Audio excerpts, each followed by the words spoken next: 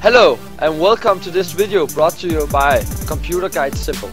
In this video I want to teach you how to skip the logon screen.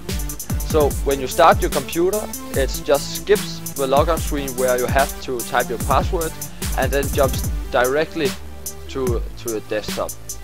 So yeah, let's get right to it. You just go to start right here and type in NETPLWIC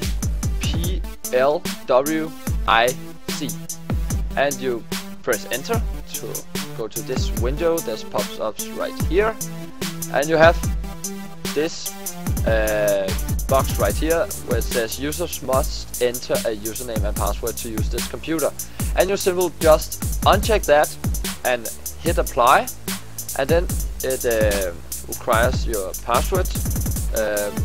Just write that in and confirm it like that, press OK, and now it's actually done. So now when you turn on your computer, it will skip the logon screen and you are right to a desktop, and a lot faster startup as well.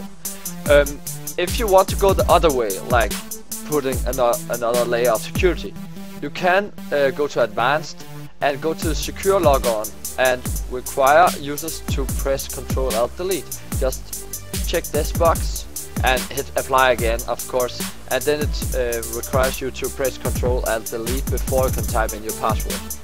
So, but I'm not gonna do that. I'm happy with this, so now there's no logon screen on my computer, and yeah, I have already hit apply, but just do it again and press OK, and now it's done. So that's pretty much sums it up. So I hope it helped you guys.